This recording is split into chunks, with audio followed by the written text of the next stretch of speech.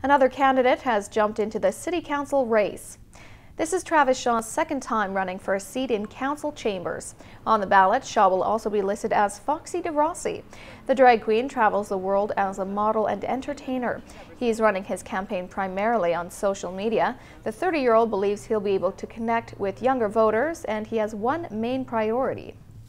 I think the public image, the perception, and to make it a brighter image for Prince George, because we have the Winter Games coming and we are the crime capital of Canada. So I think if anybody can change the perception, I can do it.